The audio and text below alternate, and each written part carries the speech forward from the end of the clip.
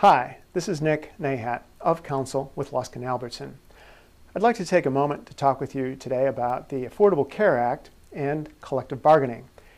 The United States Supreme Court has removed one of the uncertainties surrounding the Affordable Care Act. That is, we know it's now the law of the land. It's legal. However, a lot of uncertainties still remain. For example, uncertainties concerning how the healthcare exchanges are going to work, and uncertainties concerning the tax penalty system. These uncertainties present challenges to employers trying to negotiate multi-year collective bargaining agreements. One option for employers who are currently in negotiations now is to consider the option of a reopener.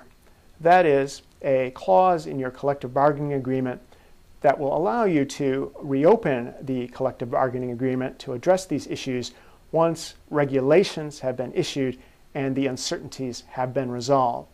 If you're currently or about to negotiate a contract that may extend past January 1st, 2014, you should consider that kind of a clause. As ever, your attorneys at Lusk Albertson can help you with any further planning you might need in this regard. Thank you.